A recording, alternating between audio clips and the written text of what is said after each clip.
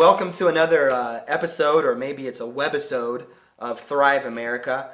This is the show where we bring on a different guest. Some are thriving business owners like Chris, and some are consultants who have something to teach us in the world of business. And this is a time where we need people like yourself, Chris, to come on the show and talk about what they know and how they're growing their business. Today my guest is Chris Heuser. Chris, thanks so much for coming on Thrive America. We're glad to have you. Chris and I are friends from some of the same networking circles.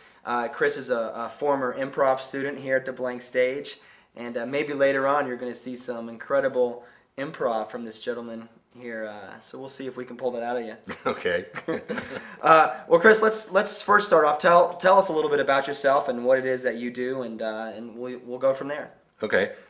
Currently, I own a mobile computer repair company, and what we do is we go out to residential and small businesses and small home offices, and we repair people's computers.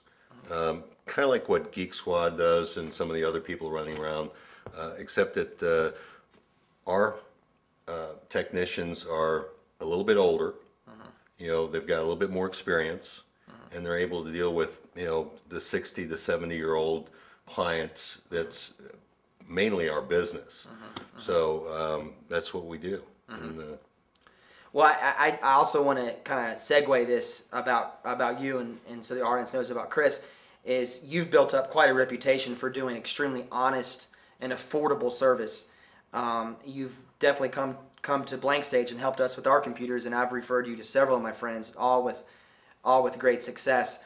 We ask each of our guests to come on our show, and we ask them to come up with some talking points. And Chris's angle is more from an angle of kind of starting your own business and how and some tips and some insight on how to do that. And so we're gonna, if it's okay with you, Chris, start with your first point here. The first point you mentioned here is now is the best time to start your own small business. Why is that? Aren't we in kind of a difficult recession now, and isn't it? And that's the reason it's the best time to do that, because if you've just gotten laid off, or your company's downsizing, or you're thinking you're going to lose your job, that business that you've always had in the back of your head, now is the best time to do that. Statistically, and this has, you know, been proven over the last, you know, 100 years, you know, since the crash of '29, that in an economic downturn, more small businesses start, more millionaires are made in that time than any other time. Well, we were talking during the break a little bit about the history of one of your companies that was started during the last recession. Can you educate me a little bit more about that experience that you had there? Sure. I had just quit corporate, and I'd moved to Hilton Head Island, South Carolina, and I was trying to figure out whether I was going to work for corporate again or if I wanted to start my own company. This was the Carter time that we were going through, 20% interest rates. You know, you couldn't buy a house. I mean, no one had any money. And I decided I was going to start an advertising agency because I really liked helping people. I liked, you know, the advertising specialties, the pens and all that kind of stuff was kind of neat. And I liked, you know, creating things for people that would bring in business for like hotels and hospitality. That's what we mainly worked with, was restaurants and hotels. And the first year of that company, we did $1 million. Well, why, in your opinion, why is it easier for a small business maybe to thrive right now than it says maybe for a larger corporation? Well, because especially if you're a one man or two man shop, you know, a husband and wife team, you know, when you see an opportunity of, you know, making some money or providing a service for a you know, a client, you can move on a dime and provide that service. I mean, when we were doing our ad agency, we had a client that was on one of the plantations, and they wanted to use the same paper that the president used, which was done by Crane's Crest. Well, we didn't have a segue into that, so we found someone that could get that for us, and we were able to sell that order. A bigger company, you know, they have to have a meeting, then it goes to the committee.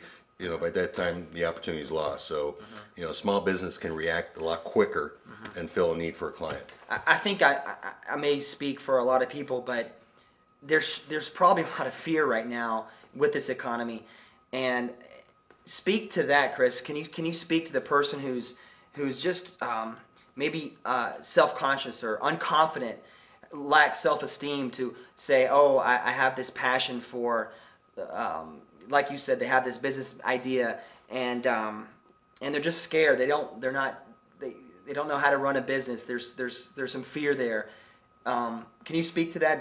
Do you think that may be resonating right now with some people as far as making that first step to starting a business? Yeah, I think that, anytime that you are going to do something new, there's some fear involved with it, whether you're going to fail or you're going to be rejected. But, Right. If you don't do it, if you don't have a job, or, you don't have any potential of getting a job. I mean, I have a friend he sent out 150 resumes and he still doesn't have a job. A year ago, he sent out 4 and he got 3 offers. So I told him, I said, start your own business, start your own company. I'll help you do that. And there's people out there that will help you. Score is one. I mean, there's all kinds of, agencies that will help you formulate a business plan and get you started. And even some, if it's really good, provide some seed money if that's what you need. So. Yeah, I know when I first started out with my business, I produced a video and I was like all really happy with it, and I kind of thought that business was just going to come with snowball from that experience, and it really didn't. And I found Score, and I found the folks there really helpful, and I had no idea there were these chamber of commerces and these general networking meetings, and that really helped me big time start my business. Let's go ahead and move to the next point here with you, Chris. It doesn't take a lot of money to start is your next principle in starting a small business for yourself. Doesn't it take a lot of money to start a business, or what do you educate me on what you mean here? Well, I can only speak from what I experienced when I started my first business, and it might have changed a little bit, but I don't think so. I had some really awesome business cards printed up. I had letterheads and envelopes printed up, and that was basically my business. Then I went out and I went and saw people, and I talked with people, and I just told them what I did, gave them a business card. I would follow up with them, and I can continue to do that. So, it doesn't take a lot of money. You just have to have the passion to do it, and you got to go out and get it. As simple as that. But you don't need, thousands of dollars in offices and all that. That's not going to help you sell your goods and services. And I know later on you're going to talk a little bit about how to leverage the internet and some of the really affordable ways to market your business later on.